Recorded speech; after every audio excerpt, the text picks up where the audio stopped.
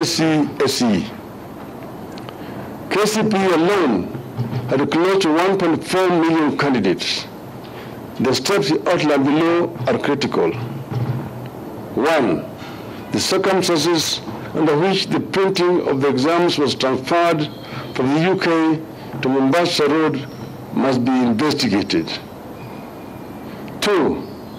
Kenyans must be told how the integrity of the exams was secured during the transfer from the UK to Mombasa Road and later to another printer in Asia. 3.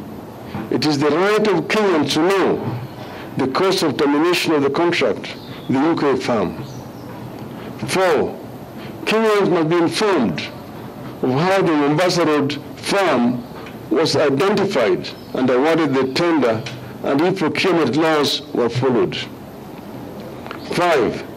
Kenyans must also be informed of how the firm to relay KCPE results was identified, whether it is the same one that will relay the KCSE results and whether procurement laws were adhered to. Going by the fate of Auditor General Margaret Nakano, we believe political interference will not allow ESCC and DCI to deal with this matter, but to put this issue to the agencies as a matter of public record. And the warning must go out there that in another era, all will be held accountable, including these criminals. It is our position that the stakeholders together, headed by the Catholic Church or any other group that stakeholders can agree on, and get to the bottom of the mess building up in our exam management.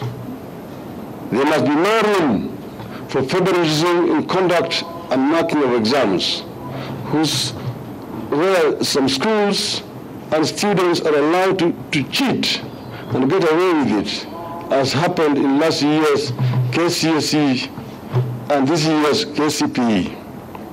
Sanity, integrity, and dignity must return to exams. The buck stops with His Excellency, Mr. William Ruto. It is our firm belief that mega corruption in billions cannot happen without the complicity of the top.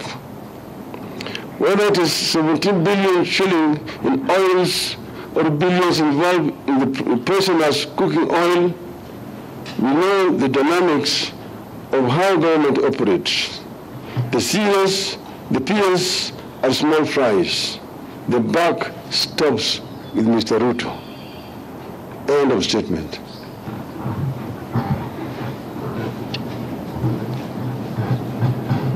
Please.